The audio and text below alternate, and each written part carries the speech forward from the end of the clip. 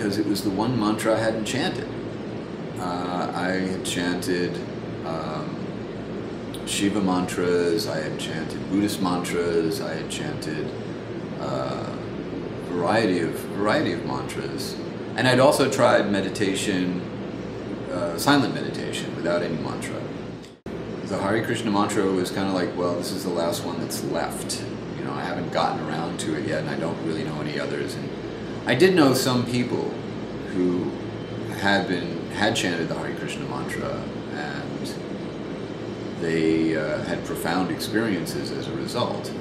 They just didn't appear to me at the time to be the kind of profound experience I was looking for. It was really just, well, this is the last one. I might as well try it.